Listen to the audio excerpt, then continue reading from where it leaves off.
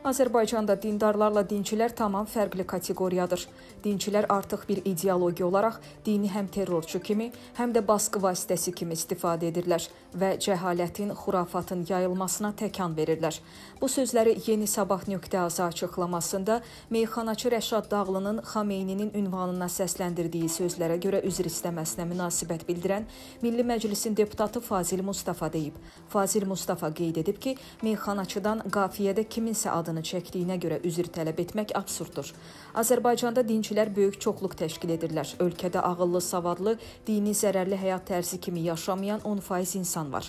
Əsas olan onların rəyidir. Hansısa dincidən üzr istəmək ərdəmli hərəkət deyil. Əksinə, hansısa şəkildə kimisə təhqir etmirsənsə, burada problem yoxdur. Bizdə bu tez-tez baş verir. Dinlə bağlı film çəkilir. Dinçilər deyir ki, burada mənim dinimi təhqir edirsiniz. Sən kimsən axı? Dinin sahibisən, Allahsan ya Peyğəmbərsən? Hamı özünü qoyub Allah yerinə tələb edir ki, dinimi təhqir etmisən, üzr istə. Kimsiniz axı? Ayrı-ayrı şəxslər haqda fikir söyləmək artıq Azərbaycanda konkret təhlükəyə çevrilib. İstənilən adam tənqid edilə bilər, istənilən adamın meyxanada adı səslənə bilər. Burada nə var ki, meyxanada kimisə təhqir edəcək, incidəcək bir söz deyilmir. Onlar adları müqəddəsləşdiriblər. Deyirlər ki, filan adı çəkmək olmaz. Niyə? Siz kimsiniz? Bu qədər insanı qətlə yetirənləri eləmisiniz, dinin öncülləri. Belə şey olar. Deputat Rəşad Dağlının buna görə üzr istəməsini gərəksiz hesab edib.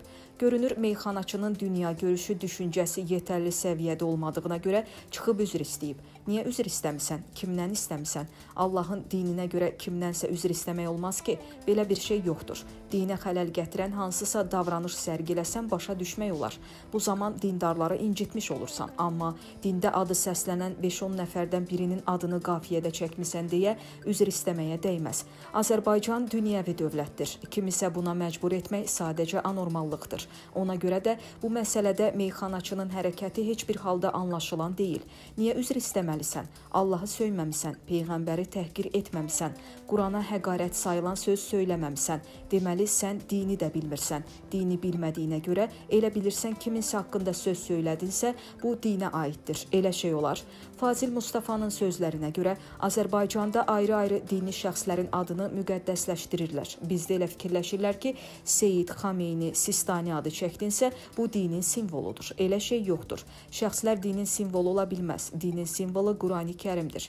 Hətta Peyğəmbəri də tənqid ediblər. Peyğəmbər özü o vaxt onu təhqir edənlərə qarşı bu kini bəsləməmişdi. Necə olur ki, Peyğəmbərin yolunu gedən müsəlman bu kini bəsləyir, kimisə bağışlamır.